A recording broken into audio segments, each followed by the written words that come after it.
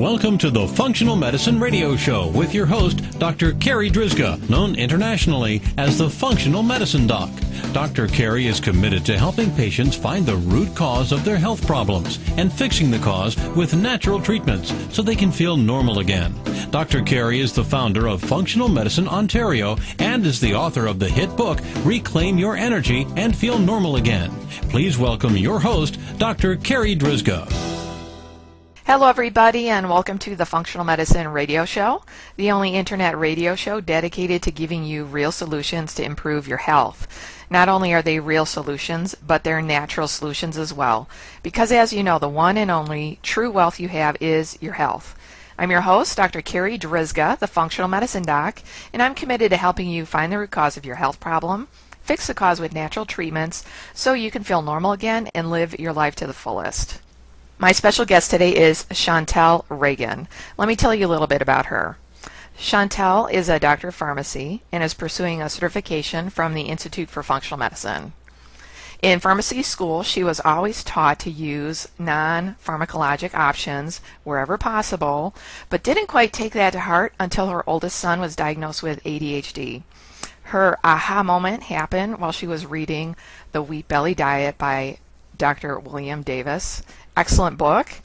And it was from this experience that she developed the 4S approach to ADHD. Chantell, thank you so much for being my special guest today on this episode of the Functional Medicine Radio Show. Thank you so much, Dr. Carri. It's a pleasure to be here. You know, Chantell, actually you're the first guest that I have on to talk about ADD, ADHD. Oh, fantastic. So that is... That's great. I don't know where you'd like to start, but I'm happy to just provide some overview of where we're at currently in the conventional treatment for the disorder. Yeah, there's a lot we could talk about. Sure. We're going to try and condense it to about a half hour here. So let's first start with the traditional Western medical approach. Like, how does a child get diagnosed, and what are the typical treatment options?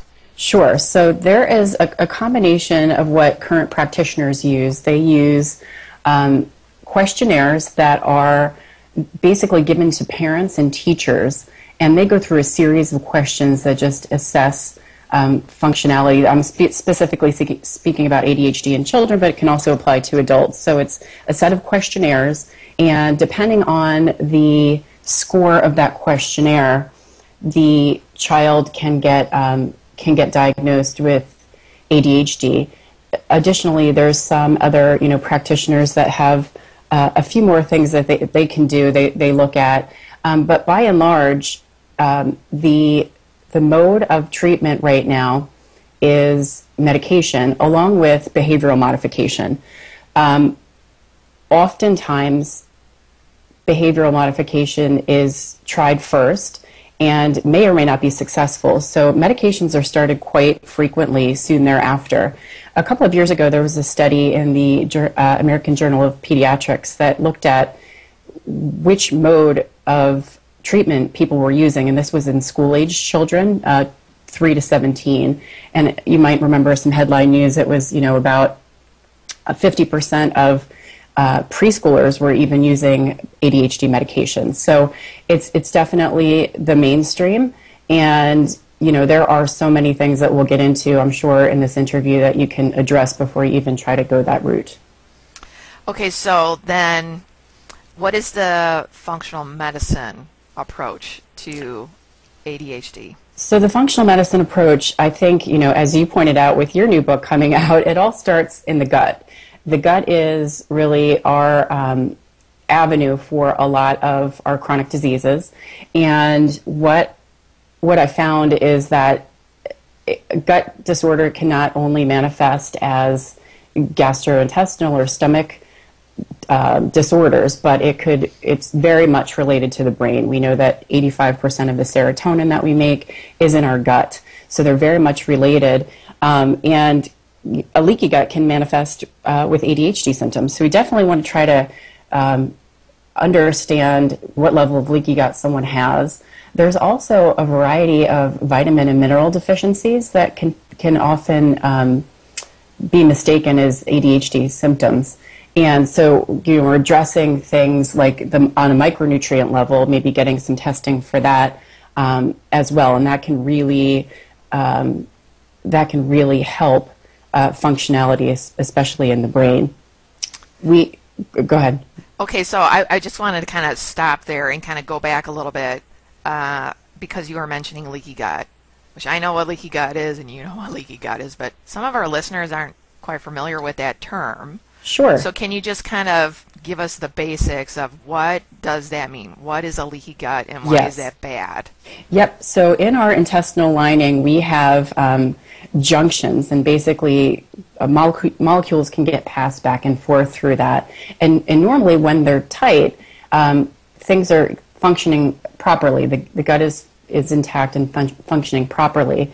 But any kind of irritant, whether that be something that we're allergic to, a food, a medication, anything in some sort of funky chemical in our environment can break down those tight junctures and allow some of these molecules to get through. And it basically sort of creates this reaction, and again can manifest as stomach symptoms and depression and ADHD and a whole host of other things. So on the most simplified level, that's really what how I like to explain the leaky gut. And so I'm so glad that you've kind of explained that for our listeners, because that's like one of the most basic fundamental concepts that a lot of the health problems that people have, like it often stems from a leaky gut. So like we always in functional medicine want to see, like, is there a leaky gut, and then why is there a leaky gut?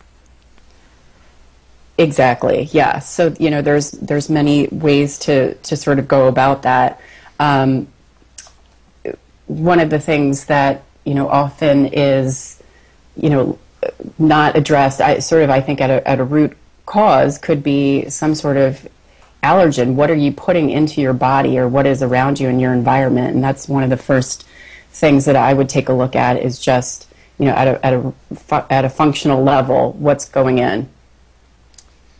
Okay, so let's talk a little bit more about that, because I think a lot of listeners out there suspect, well, not that they suspect, but they understand that there could be a component of food allergies and food sensitivities. Kind of going back to your bio, talking about how, you read the book, The Wheat Belly, by Dr. William Davis, and that really kind of gave you that aha moment. I think a lot of people actually have that moment that, it really could be as simple as there are food sensitivities going on, and yes, they can create this much chaos with your health.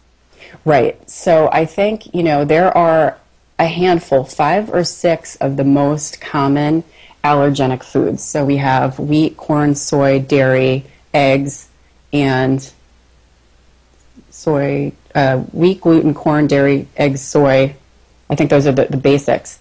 So at a fundamental level, there's been a lot of studies that have been done, especially in ADHD, with some of these food sensitivities. And, there is conflicting data out there as to whether, gluten causes ADHD or soy or dairy, but there are fairly, decent links to gluten and dairy. I find that a lot of the people that I work with, once removing those two foods, experience a lot of symptom relief. And, that's not to say that that's it. Certainly there are tests that you can get. There is some, in the medical community, there's some conflict as to whether food sensitivity testings are truly accurate. Some people think that just, an elimination diet might be the best way to determine what actually works best for you. In other words, my food sensitivity test may come back normal for gluten, but if I take it out of my diet and I get rid of my ADHD symptoms, then there was definitely something there. So there definitely are tests that we can do, and even simple elimination diets are very helpful.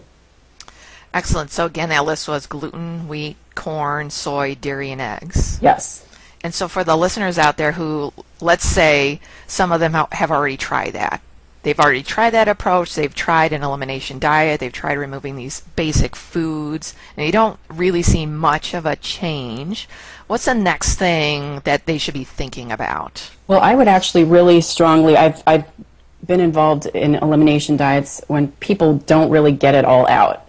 So, I'll sort of try to refine that as to a level 2, just to make sure that, we're really making a good attempt to determine whether or not that's the case. I like that you say that. Yeah, so, I definitely think there's some, it can be very intimidating, but at the same time, if you can do it in a slow manner and still get some benefits. So definitely have some suggestions for that. But once we're past that phase, there are the other environmental toxins that I think really go a long way with reducing some of them. There's so many great, we know that the skin is our largest organ, and there's so many great natural skincare products right now, because basically what you normally find in your grocery stores or in your local, pharmacies even, is just full of toxic chemicals. But if you can refine some of those products that you're using, particularly on your skin, on your body, on a daily basis, that can really reap some benefits as well with helping with the leaky gut. I also like to suggest incorporating some probiotic foods. Before we even get into probiotic supplements, I think just trying to sort of shift some of that the gut microbiome, which is basically your chemical makeup in your gut and your intestines. So things like grass-fed yogurt and raw sauerkraut and kimchi and things like that can really also be beneficial. Okay, fantastic. So let's switch gears here, because something else you mentioned early on in our conversation was about there are certain vitamins and minerals that can potentially be deficient and actually create a lot of the different symptoms of ADHD. So can you talk about that? Yeah, for sure. So there's some evidence that omega-3 fatty acids, so things like, when you're thinking of foods, things like salmon and fatty fish. We also can, get that in a supplement form, but looking at the whole foods form is a great way to do that, because basically the components of omega-3 fatty acids really support a healthy brain. It's also good for cardiovascular health, but for sure, trying to incorporate more omega-3s into the diet. Also, krill oil has also been shown to be beneficial in ADHD, and could possibly be a little less, a little more bioavailable, meaning it can get into our bodies a little bit easier. So those are two. I think switching over to sort of vitamin deficiencies, the B vitamins. I always think of B vitamins as B for the brain. They're so important. There's 8 of them. We know that particularly B6 pyridoxine makes our neurotransmitters. So that's really important for things like serotonin. B12, methyl B12 can help regenerate some of our brain neurons, as well as the myelin sheath that protects them. So absolutely critical. Other micronutrients that I think are really important and sometimes deficient are things like magnesium. It's very synergistic to one of the B vitamins, vitamin B6, and we know that about 80% of our population is deficient. So really important to just sort of replenish magnesium. There's easy things like taking an Epsom salt bath. There are some magnesium oil sprays, but you have to sort of watch the dose, because it can cause a little bit of diarrhea depending on what you're taking the form and how it's being absorbed. Another critical vitamin is vitamin D, and we know that about 50% of children are deficient in vitamin D. It is really critical for our bones, our immune function, and just general health as well. So I live in the Northeast near Philadelphia, so for sure in the winter we're not getting out in the sun at all. So I'm sure to have myself and my family take a vitamin D3 supplement during those times. But you can very easily just step out into the sun for a few minutes just to get that during the spring and summertime. I'll just go through two real other quick ones, Dr. Carri.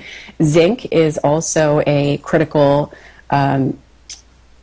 micronutrient in ADHD. It's really essential for dopamine synthesis, which affects our mood, it affects our concentration, and it also converts vitamin B6 into its active form, so it helps the B vitamins as well. So incredibly important for reducing symptoms as well, just making sure the zinc levels are optimal. And then lastly, iron is another one that I find to be significant. There was a study a while back that looked at children with ADHD, and 84% of them had significantly lower levels of iron compared with 18% of kids without ADHD. So really good to get ferritin levels checked by a practitioner. You want to make sure you don't have too much because it can block other things like zinc, copper, and manganese. So just sort of keeping those in check, and I always recommend working with a practitioner to understand what your levels are before blindly supplementing. Okay, so again, to recap, we talked about essential fatty acids and krill oil, B vitamins, especially B6 and B12, magnesium, vitamin D, zinc, and iron. And I have to say, Chantell, that is a terrific list. And I have used many of those nutrients in my private practice. I usually actually don't see children in my private practice, but for the adults that come in, so many adults are struggling with anxiety, depression, and poor concentration and poor memory, and they feel like they have adult ADD or adult ADHD, and maybe they do. But yeah, so for the listeners out there, these things can help with kids who are struggling. They can help with adults that are struggling. Chantell, with patients who suspect they might have these deficiencies, what are your recommendations as far as do we test these patients? Do we just give them a bottle of supplements and say, try this for 30 days, let's see what happens? How do you approach that? I really like to test. I think that you don't know what you don't know. And there is, here in the States, we have a test by SpectraCell that looks at all of those micronutrients. And there's some tests that you can get just through your traditional doctors, vitamin D level and things like that. But, sometimes we're so low, for example, in vitamin D that you need like almost a mega dose. So I really wouldn't like to treat that blindly. So for sure, things like I mentioned before, the omegas and the krills, you're not going to test for that, but you can always supplement in your diet, and that's always a benefit. But for the vitamins and minerals, I absolutely recommend testing. Yeah, that SpectraCell test is a great test, and it also tells you a little bit about some of the amino acids. Yes, absolutely. Which we didn't even get into that yet. Yes, yeah. That could be like a whole nother show. I think so, yes. Okay, so let's kind of switch gears and talk about your 4S approach. Sure, yeah. So when as you mentioned, I struggled with my son who was going through this very early in life. He was just coming out of preschool, so we talked about that study before. And I'm a pharmacist. I just wasn't ready to go down that road of medication at such a young age. So we came up with a structured approach once we figured out some of the food sensitivities. I consider stress, both stress that you're putting on the body, it could be emotional or physical stress. So stress starting with, what are you putting in? So we talked about those 5 key allergens, and maybe removing those or doing some food sensitivity testing.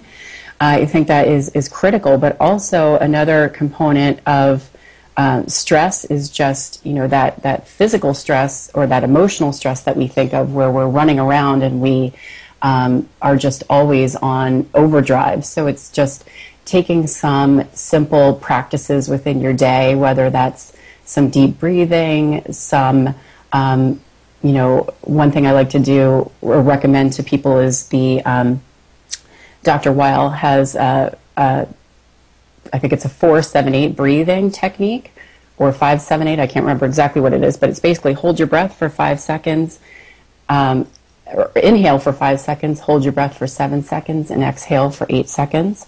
And that any time of day can really just de-stress and reduce all of that busy activity going on within your body. So simple breathing activities, I could go on, we could do a whole show on this as well, but that seems to work well, especially with the pediatric population. So that's sort of stress, but there's many other things. We have the environmental stresses, the chemical toxins, and things like I mentioned with just cleaning up the products that you use on an everyday basis. This other one is sugar, and sugar is a key component, and we all know the stories of sugaring kids up, and they're running around like crazy people because they have too much sugar. But there's really something to be said for that. There is some literature to support that sugar does play an impact in ADHD symptoms. And I'm not talking about just white table sugar. Sugar is in a lot of the foods, processed foods that we eat. So simply by eliminating a lot of those processed foods, you're going to be reducing the sugar that is in refined carbohydrate products that you might buy in the grocery store. So balancing the blood sugar is another key component under that sugar bucket. So how do we do that? We can have some protein when we do eat carbohydrate. Again, reducing those refined sugars and carbs, and then increasing some of the healthier fats we talked about, like those omega-3 sources, the fatty fish, anti-inflammatory oils like coconut or olive oil, and just eating the rainbow of real foods, nutrient-dense real foods, can really help balance that blood sugar and just reduce the overall sugar content. So we hit stress, we hit sugar. The third one is sleep, and that really is critical. I see it with both kids and adults. It's so underrated how important sleep is in just our daily life. So, really making a habit of having that ritual of going to bed the same time. It sounds incredibly boring, doesn't it? But it's just so crucial and beneficial. We don't even realize how much children need. They need like anywhere between 9 to 12 hours, depending on how old they are. Just simple things like eliminating screen time at least an hour before bedtime, having those calming rituals like reading books or taking a bath with those magnesium salts, or even blocking out some of the lights. You can wear those yellow goggles if you've seen them. They're blue light blockers, and that can really increase the melatonin and help have productive sleep. So that's the third S: stress, sugar, sleep, and the fourth is supplementation. So we talked a little bit about that in what we just discussed in terms of the vitamin and mineral deficiencies. So it was the omega-3s, the krill oil, things like probiotics. If we're at a point where we feel like that leaky gut could be repopulated with some good bacteria, there are some excellent probiotic supplements on the market, but I will caution you to really pay attention to the brand that you're buying and where you're buying it from. 9 times out of 10, if you go into a local pharmacy, that probiotic that's sitting on that shelf probably isn't stable enough to do the job that it should do in your body, and really isn't even effective. So most of the probiotics that I recommend, if they're worth any weight, are usually refrigerated. There's a couple of shelf-stable soil-based probiotics that are also good as well. But just make sure that you really do get what you pay for in terms of supplements. I'll just quickly tell you this story. There was a study done in the state of New York that looked at Walgreens pharmacies, and I think at 8 out of 10 of the Walgreens pharmacies that they assessed, the supplements that they took off the shelf actually didn't have the ingredients that were listed on the label in the product. So to me, that was sort of a wake-up call for everybody to just really be aware of supplement brands. They're not regulated, here in the United States by the FDA, so we really have to be careful about what we choose. So we talked about probiotics. We talked about the omega-3 fatty acids, or krill. We talked about the B vitamins. We talked about magnesium, vitamin D, zinc. The antioxidants are also really important, and they're sort of what I call the building blocks of all of our cellular health. Glutathione is a master antioxidant. That's, a great thing to supplement when you're under the care of a practitioner. And, I think just for time's sake, Dr. Carri, that's probably it in terms of my 4 S's. There are also, a lot of things that we'll get into in terms of other alternative treatments that can certainly help neurofeedback, essential oils. There's all these other things that I like to call, not necessarily magic bullets, but they certainly can be a great addition to, a functional medicine approach, depending on, how and what you want to focus your time and attention on.